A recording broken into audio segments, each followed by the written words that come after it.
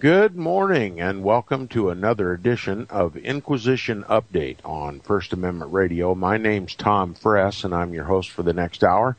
You're listening to FirstAmendmentRadio.com, and thanks everyone for tuning in. And I hope you find this book that we're currently reading, The Global Vatican, by former U.S. Ambassador to the so-called Holy See, Francis Rooney, both interesting and educational, and I hope it stirs some Protestant sentiment in this country, some Protestant sentiment in this once Protestant land.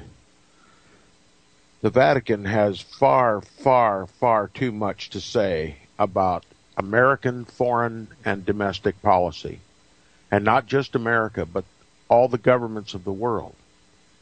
That is the New World Order. It's simply the restoration of the old world order on a global scale, where the Pope rules over the kings of the earth, and they do his bidding in the world. And what is his bidding? To silence the Bible, to silence those who read it and believe in it, and to persecute the saints, and to create a counterfeit earthly kingdom that calls itself Christian, but it is diametrically opposed to the kingdom of Christ. It is led by Antichrist, the papacy. And that's why if we are wise, Bible-wise, and history-wise, we will protest any more participation of the papacy with our government, either our foreign or domestic policy. Now, we're talking about this initial first meeting between U.S. Ambassador Francis Rooney and the papacy. We're currently reading in the front of the book the prologue, page 13, if you're following along in your own copy. We'll begin with the last full paragraph on the page. And listen carefully as Francis Rooney gives us some very, very interesting information. He says, speaking of this credentialing, this formal first meeting with the papacy, he says, this papal audience, more generally, the timing of my assignment to the Holy See, came at an important moment in history for both the United States and the Catholic Church. America was 4 years out from 9/11 and locked in difficult wars in two countries, including a conflict in Iraq, which the Holy See had strongly and vocally disapproved. Now, I'll stop and comment here. You must understand, and if you do understand, that the New World Order is simply the reestablishment of the old world order, and that national sovereignties must first be dissolved in order to be compatible with a global government. Iraq was, for lack of a better term, recalcitrant. They did not wish to participate in a global government. They wanted to maintain their own sovereignty. And that's what made Iraq the enemy of both the Vatican and the United States of America. The United States of America that adopted the purpose to serve the papacy by bringing these recalcitrant nations into compliance with the New World Order. And it was regime change was in order for Iraq. They blamed 9/11 on Saddam Hussein, who had absolutely nothing to do with it. 9/11 was an inside job cooked up by the globalists in our own government, Roman Catholics almost to the man, and 9/11 became the inspiration for a Holy Roman crusade against Iraq. Now, you won't hear that in the mainstream media, and you won't hear it in the alternative media. It's only those who are familiar with the scriptures and with history are able to see what's really going on behind these wars. The Bible speaks of wars, and rumors of wars, and we know why there are wars, and rumors of wars, because it is through physical force, coercion, that the papacy assembles all the kings of the earth back under his authority. All right? We're just 4 years out from 9/11 and locked in difficult wars in two countries, says Rooney, including a conflict in Iraq of which the Holy See had strongly and vocally disapproved. Now, I want you to understand that vocality and disapproval, strong and public disapproval of Pope John Paul II against the Bush administration for launching that crusade, was simply for public consumption. Privately, the Holy See was backing that war. The Holy See helped instigate that war. The Holy See had everything to do with 9/11. The principles behind that event were Roman Catholic and Knights of Malta, almost to the man. Beginning with President Bush, who was a skull and bonesman, a secret society that is subservient to the Jesuit general. We had Secretary of Defense Rumsfeld, a 33rd degree Freemason, and many argue also a Knight of Malta. We had Mayor Rudy Giuliani of New York City, a Knight of Malta. We had State Department Secretary Condoleezza Rice, a graduate of Roman Catholic Notre Dame, just like Rooney's children. You can go down the list. They were Roman Catholics. They belonged to Roman Catholic secret societies, and this New World Order was their primary agenda. And all it took was a new Pearl Harbor to instigate a war to get control of the Middle East, where the Pope eventually wishes to present himself to the world as the representative of Christ, both to the Jew and to the Greek, the Gentile, and to all the other religions of the world. It's the Antichrist. Now,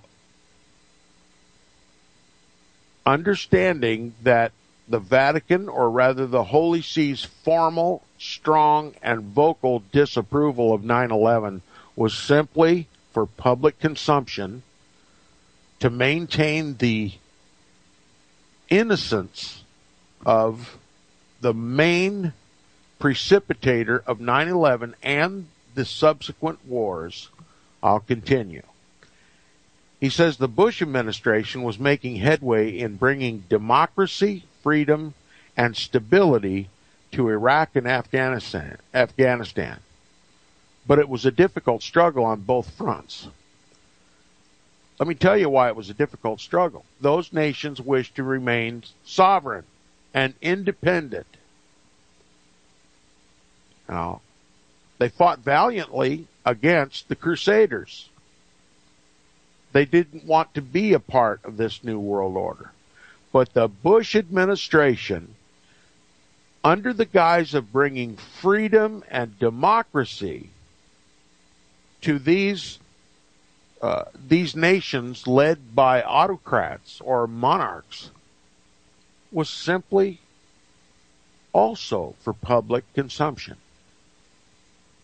The real motivation, again, was to bring those nations in line with the New World Order, and it required regime change because those nations wouldn't negotiate with the New World Order.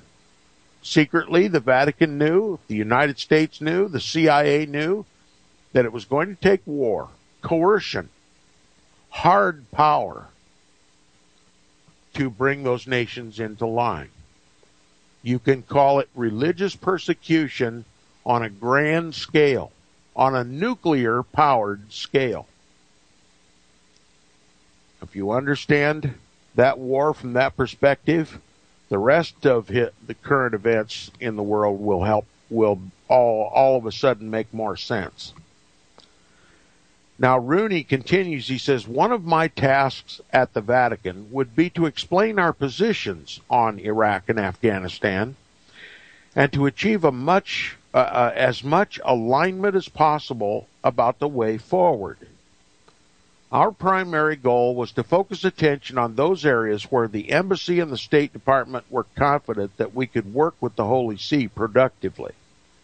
Now, obviously, or at least on its face, it doesn't appear that Rooney knows the real reason behind the war in Iraq and Afghanistan, and he's putting on a good face.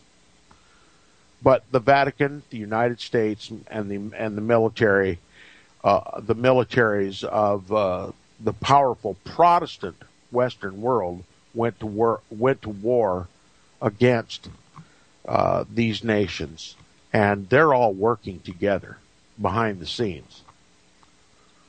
Now, the Holy See had its own series of challenges and frustrations that autumn.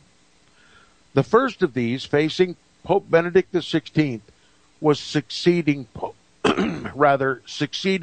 John Paul II, one of the most beloved and extroverted pontiffs in modern history. The new pope's academic background and his cerebral, seemingly introspective approach made the contrast especially apparent. Quote, he is at heart a teacher, an academic, unquote, is how Thomas Rees, a Jesuit scholar and author of Inside the Vatican, described Pope Benedict to me. Quote, he is shy. He's a shy person running the biggest organization in the world, unquote. So, Thomas Rees acknowledges that the Roman Catholic Church is the biggest organization in the world. It just doesn't elaborate on just how big it is. But the Roman Catholic Church is nigh onto 1,800 years old, and it is the leader of most of the secret societies. Okay? Most secret societies in the world, especially Freemasonry, serve the Jesuit general. And they also serve in the highest positions in our government and the governments of all the other nations. That's how the Vatican, without taking the blame onto itself, achieves her goals through these cooperative secret societies, and then remains apparently aloof and unattached to the goings-on in the world. But this is how it becomes the biggest organization in the world. There are many organizations in this world that serve the papacy unbeknownst to the world. I named one, the principal one, Freemasonry, serves the militia of the Pope called the Jesuit Order. Now, I could go on and on about this subject all day, and we'll get on to the book. But if you take those truths and add them to what has resulted from Vatican Council II and the ecumenical movement, now you see that unbeknownst to them, the papacy now even controls the Protestants. Unbeknownst to them, the papacy now even controls the Protestants because he controls what they are taught in their churches. And what they are taught in their churches is futurism. The belief in a single Antichrist that comes just 7 years before Christ's return, therefore exonerating the entire history of the Antichrist for 1,800 years. And single-handedly destroying the Protestant Reformation, since the Protestant Reformation was built upon the foundational knowledge that the Pope, the papacy, and only the papacy could even qualify for the prophecies in the Bible concerning the man of sin, the son of perdition, and the Antichrist. So you can see now, because of futurism, the papacy is exonerated from the onus of Antichrist, and now he becomes the leader of the Christian world. And now is seen by Protestants who were once vagabonds in the world because of the continual pursuance of the papacy against Bible-believing Christians. They now don't fear him. They are not concerned about him except to acknowledge him as the leader of the Christian world. And whenever these wars come about, no one questions whether or not the papacy is behind and instigating these wars, and for what purpose they are fought, and for whose benefit. So the papacy truly is, without going into any detail, this Jesuit priest acknowledges that the Roman Catholic Church is the biggest organization in the world, and it is. Now, continuing, he says, Benedict had been Pope for only 6 months when I arrived in Rome, but he was already enmeshed in several controversies. These included the ongoing scandal of priests charged with sexual abuse, which predates his papacy. Now, obviously, I need to comment here. He's glossing over a global pandemic. Roman Catholic priests have been abusing children for hundreds of years. As a matter of fact, some authoritative sources that I've read suggest that even in the earliest ecumenical councils of the Roman Catholic Church, predating the Council of Trent, the Roman Catholic Church had to go into executive private session after those councils to deal with the sexual perversions of the priests. Now, I could launch into another sermon about Romans chapter 1. I hope you're a frequent, if not constant listener to Inquisition Update. And you understand why there is an unholy, unnatural, sexual perversion in the Roman Catholic priesthood more than any other segment of world society. It's because of idolatry. Romans chapter 1 explains the divine curse that comes upon those who would fashion with their hands and then bow down and worship images and idols. God causes them to have another unholy affection. Read it in Romans chapter 1 and understand it. So this Roman Catholic priest pedophile pandemic is global and particularly unrestrained in Roman Catholic countries, Central, South America. The United States, because of its press, made it public, but following in America's lead were the Roman Catholic countries of the world. Ireland, which is vastly Roman Catholic, did a study and found that the Roman Catholic priesthood, which ran the school system in Ireland, had nearly 100 years of history of abusing children. And the controversy was so loud and mainstream in Ireland that the Vatican was forced to retrieve its nuncio. That's a Roman Catholic country. Germany, historically Roman Catholic, also was publishing in the mainstream media stories of a pandemic of pedophile priests in Germany. Italy, France, Spain, all of them. Not just America. Everywhere the Roman Catholic Church presides, everywhere there are Roman Catholic priests, there are suffering children. Because the priests of the Roman Catholic Church suffer the divine consequence of idolatry, the divine recompense of idolatry. It's a permanent ailment among the priests. It's an historical ailment among the priests. They are sodomites because they are idolaters. Okay, anyone who would reduce God to a man-made thing, a filthy man-made thing, is bound to defile his own body in like fashion. That's the message of Romans chapter 1. Read it first. Now, Rooney is only going to gloss over, briefly mention this global priest pedophile pandemic.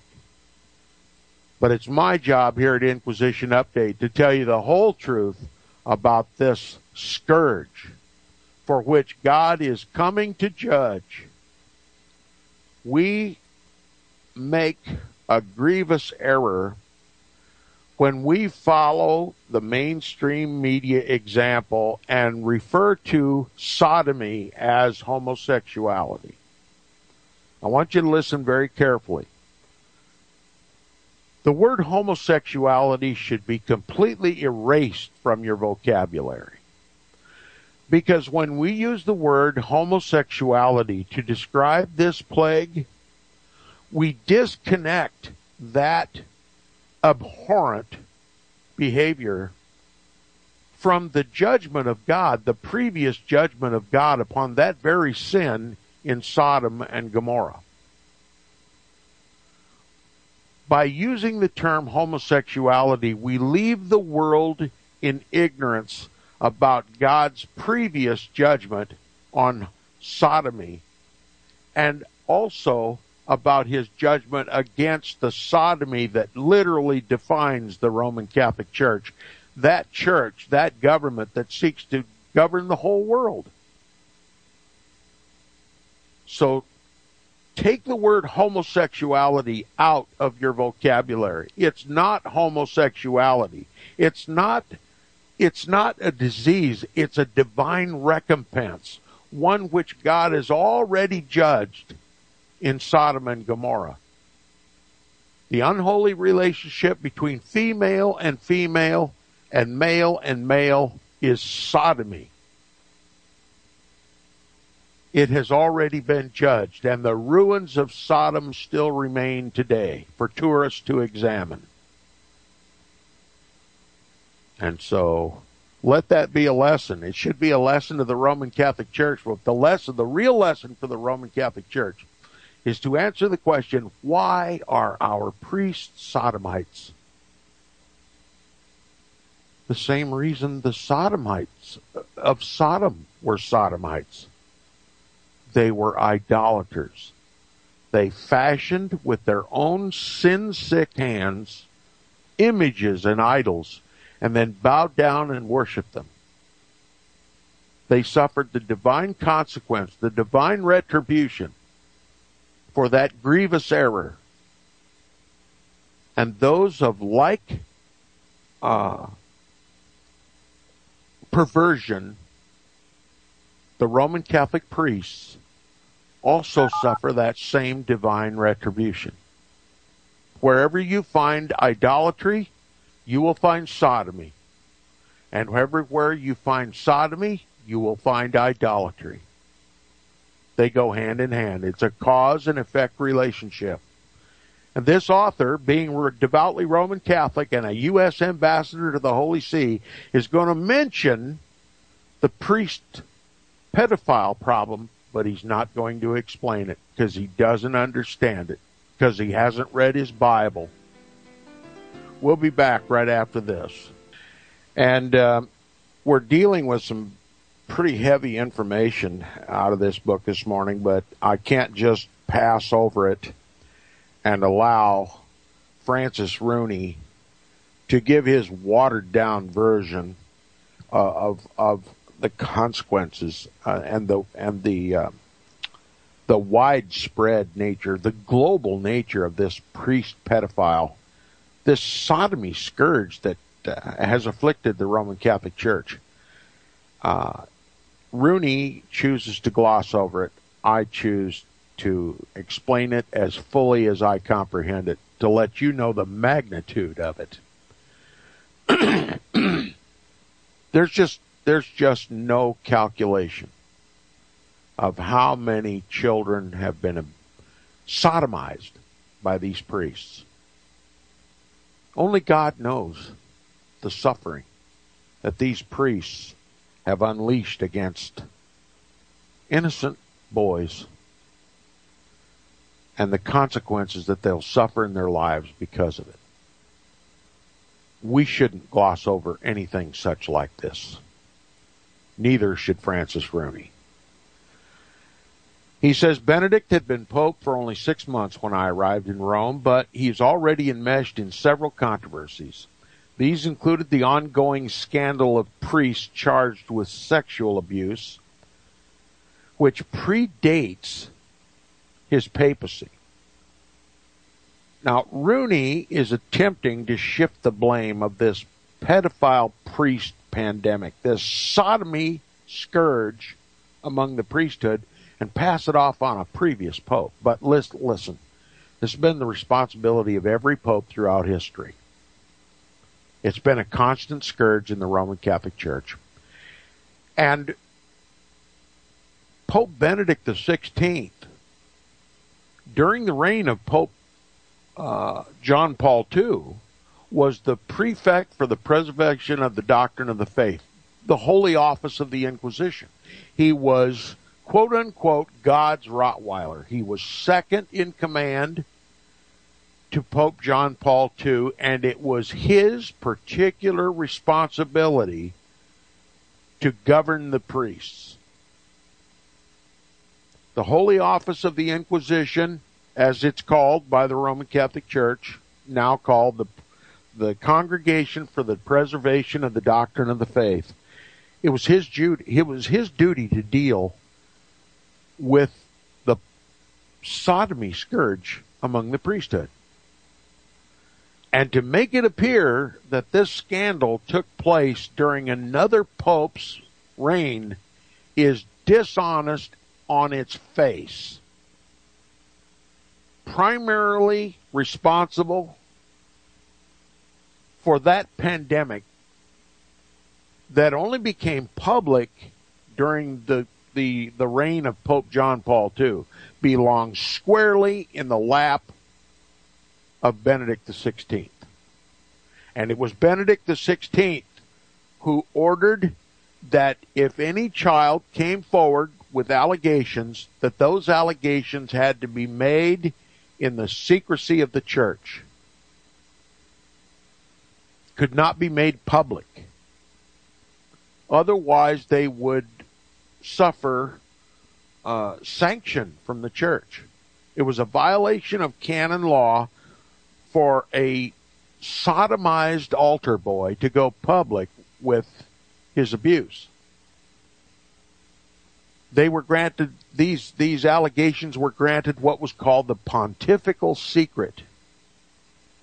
And anybody who brought charges against a priest of that sort became the object of the retribution of the church. And even Roman Catholic priests, one of which his name is Tom, and his last name escapes me at the moment, but he said so as much. And he led an investigation on behalf of the children against the Holy See. Tom Doyle. Tom Doyle was his name. And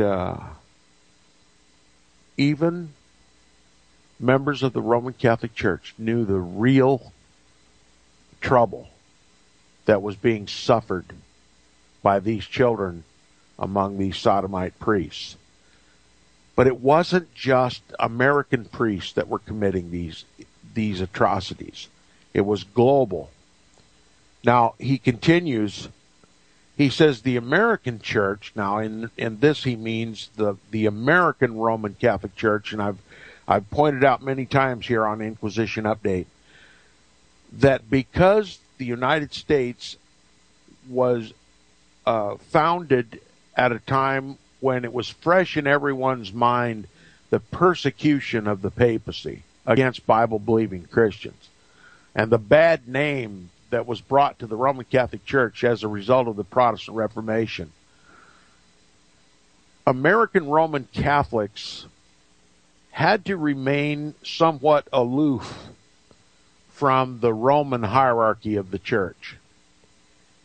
Because of the circumstances led about by the Protestant Reformation and the unpopularity of the papacy at the time, the colonists were in no mood to hear of any rumor that the papacy or anybody from Rome was in control of Catholics in this country. And so the American Roman Catholic Church rose up distinct from the rest of Catholicism. It had to deal with a Protestant, a vast majority Protestant population. It had to take an underground position in this country. Roman Catholicism was not free to practice in the colonial period. And the only way they survived was that they played their cards well and kept Rome out of their business and essentially told the papacy, if we are going to survive in this new land, we have to remain separate from Rome, and we have to create our own church. So, unique in all the world is the American Roman Catholic Church, and that is what Francis Rooney is speaking about here. He says the American church had been especially affected by allegations and lawsuits, prompting, quote, the greatest crisis in history, unquote, as the theologian George Weigel noted. Okay, according to this theologian Weigel and according to Francis Rooney, the greatest crisis ever to strike the American Roman Catholic Church was the pedophile priest pandemic that really became public first here in the United States. Now, before becoming Pope, Cardinal Ratzinger, in his role as the head of the Congregation for the Doctrine of the Faith, put in place several important new measures to streamline procedures for assessing abuse allegations. All right? To ensure that they were dealt with promptly, hardy har har, and to engage the civil authorities in a timely manner. Okay? What does all that mean? He didn't streamline anything except to streamline the secrecy of these allegations and to protect the priests, and more than that, to protect the financial assets of the Roman Catholic Church. First of all, to keep these allegations private within the Roman Catholic Church structure and never to go public. And then to make the victims of the investigations and to exonerate the priests and to prevent them from being put into the civil legal system in this country and prosecuted for their enormous crimes and imprisoned. The Vatican said, they are my priests, I'm responsible for them. The papacy represents a divine law that precedes civil law, and it's up to me to take care of my pedophile priests. And that's what they did. And because of public pressure, some of those allegations became public, and they were handled by the civil authorities against the wishes of the Roman Catholic Church, and particularly against the wishes of Cardinal Ratzinger. And so, let the truth be known. Now it says, these were important steps, but the church remained under incessant attack from those who believed it had been negligent. It wasn't negligent, it was instigating it. It's an organized sodomite society, the priesthood of the Roman Catholic Church. It has been for nearly its entire history. Now, beyond the impact of the scandals, the church was suffering a decline in active participation in much of the Western world.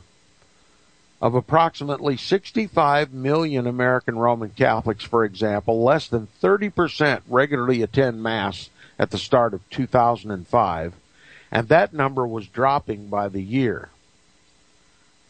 Could it be that secularism isn't so much robbing participation in the Mass, or is it the scourge of sodomy among the priesthood that has made Roman Catholics, well, sickened by their own religion? I'll let God be the judge. It says a similar wave of secularism was emptying churches across the traditionally Catholic countries of Europe. 76% of France's citizens still profess to be Catholic in 2005, but just 12% attended Mass regularly.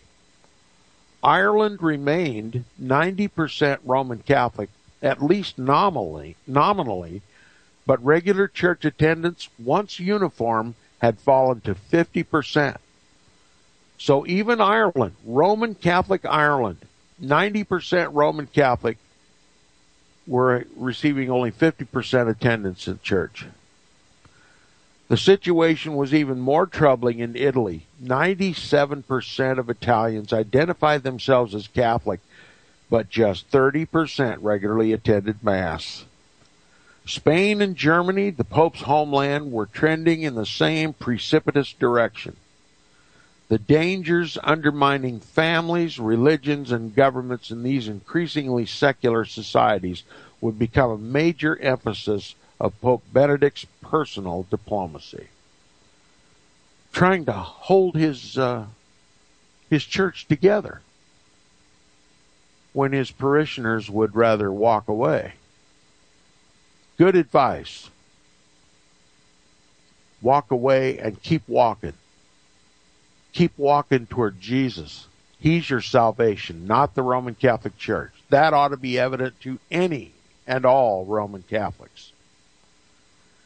Continuing, he says, whatever challenges and changes are each faced, the United States and the Holy See remain two of the most significant institutions in world history. One, a beacon of democracy and progress, speaking of the United States, and the other, a sanctum of faith and alliance to timeless principles. Timeless principles. You know what the principles of the Roman Catholic Church is according to the Bible? The timeless principles preserved by the Roman Catholic Church go all the way back to Babylon. That's why she's called Babylon the Great in the Scriptures, long predating what we know today as Christianity. That's why Roman Catholicism can in no way legitimately be described as Christianity, but anti-Christianity. And the degree that the once Protestant churches have now repudiated the Protestant Reformation and have sought to ecumenically reunite with the Roman Catholic Church, they too have become mystery, Babylon the Great, the mother of harlots and the abominations of the earth. And only repentance will save them from their Romeward march. Now he says, despite the obvious differences between the first modern democracy and the longest surviving Western monarchy, both were founded on the idea that, quote-unquote, human persons possess inalienable natural rights granted by God. This had been a revolutionary concept when the Roman Catholic Church embraced it 2,000 years ago, and was equally revolutionary when the Declaration of Independence stated it 1,800 years later. Now, Francis Rooney only gets by with this statement because of the universal ignorance of Christians today about the history of the Roman Catholic Church regarding human rights. Remember that it was the Roman Catholic Church who butchered untold millions of Christians. It was the Roman Catholic Church who crucified Christians. It was the Roman Catholic Church that burned Christians to the stake. It was the Roman Catholic Church who sent crusade after crusade after crusade against Bible-believing Waldenses holed up in the Alps, trying to remain aloof from the mother of harlots and abominations of the earth and remain faithful to the Scriptures and to Christ. It was the Roman Catholic Church who led the persecutions against the Jews. It was the Roman Catholic Church that led the persecutions against the Protestants. And it was the memory of all of these things that made the Protestants of the American colonies forbid the practice of Roman Catholicism. Would to God that the Christians of this nation would return to like sentiments. But instead, they've forgotten it. They've not been taught it. And once more, most Christians are happy not to know about it. And ignorance in this case is not bliss. The Roman Catholic Church, and particularly not the papacy, can claim any accolades regarding human rights. If there is one abuser of human rights above all others, it is the Roman Catholic Church and the global priest pedophile pandemic. The sodomy among the priests is only part of the problem. But devout Roman Catholic and U.S. Ambassador to the Holy See, Francis Rooney, has to gloss over all that information and tout his Pope and his Church as being the leader in human rights. And the world, the gullible and ignorant world, buys it. Well, I don't buy it here at Inquisition Update. We don't buy it here at First Amendment Radio either. The greatest abuser of human rights in world history is the Roman Catholic Church. Inquisitions, 605 consecutive years under the leadership of 83 consecutive popes, made a literal science out of persecuting, torturing, and killing God's people. They even went so far as to make an industry out of building the machines of torture used by the Inquisition. They resorted to drawings of those machines so detailed and exact in their dimension and the description of their building as to be equivalent with any architectural or mechanical drawings today. Those who are most expert at torturing human beings are familiar with the history and the intricacy of the industry called persecution and torture at the Vatican. She's the author of human torture. And who did she torture? Anybody who would not bend the knee to the Pope and reserve Christ and him only as their king, who rejected Roman Catholic canon law in favor of God's holy law. And those are still the ones today who lie the most threat from the Roman Catholic Church and from this Roman Catholic government, the United States of America. He says, given our mutual respect for human rights, it is natural, even inevitable, that we should be friends and collaborators, speaking of the United States and the papacy. Do you think the United States is really all that concerned about human rights? Are you losing your human rights? Do you know that my speech today which was mainstream during the early 1800s. Protestant pastors speaking out against Rome from border to border and from coast to coast in this country, warning the American people what would happen to them if they ever lost their Protestant faith and turned their eyes away from the papacy, that the Pope would eventually rule this government and then once again persecute Bible-believing Christians.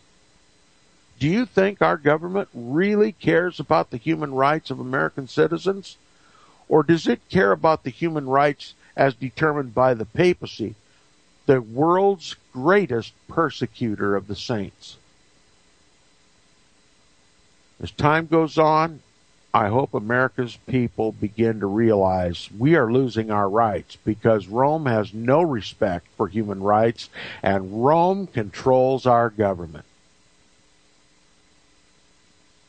One of these days we'll be imprisoned for speaking out like I'm speaking out today on Inquisition Update. And I believe the day is closer than I even think. The truth is going to be outlawed in this country. Already ignorance prevails. But if Protestantism begins to raise its head and begins to oppose and protest the Antichrist of the Bible once again, and seeks to liberate God's people from papal tyranny, our government will act on the Pope's behalf to bring us into subjection, just like they bring the rest of the nations of the world into subjection to this new world order. This program is called Inquisition Update for a very, very good reason. The future doesn't bode well for Bible-believing Christians who protest the Antichrist and his new world order. He says, given our mutual respect for human rights, it is natural, even inevitable, that we should be friends and collaborators. Why it took nearly 200 years for us to establish formal diplomatic relations is a question explored at some length in these pages. The answer lies in our respective histories, particularly in the evolution of one's attitude toward the other. The short answer is that both the United States and the Holy See had to overcome deeply held convictions and perceptions, entrenched anti-Catholicism on the part of Americans, anti-democratic monarchical reflexes on the part of the Holy See, and that neither managed to do so until the latter half of the 20th century. What's he talking about? First, he acknowledges anti-Catholic sentiment in this country. When did that take place? During the Revolutionary period, the colonial period. Protestants fled to this country to get away from papal tyranny. They did not want Roman Catholicism and papal tyranny to follow them to the new land. That's why 99% of Americans, colonial citizens at that time, were Protestant, and only a tiny minority holed up in the colony called Maryland were Roman Catholic. And they were so sequestered that they even had to ask the Pope to butt out of their business and let them assemble an American Roman Catholic Church separate from Rome. Otherwise, they would be destroyed by an overwhelmingly Protestant colonies. And why did the Vatican hate our new society? Because it wasn't monarchical. You see, the Pope picked all the monarchs of the world. And if government rested in the hands of the people, he couldn't impose his monarch upon us. There's more to this, much more to this, but I've run out of time, and we'll continue Monday on the program. You've been listening to Inquisition Update on FirstAmendmentRadio.com. Please pray for me as I continue to tell the truth on First Amendment Radio. I'll see you Monday.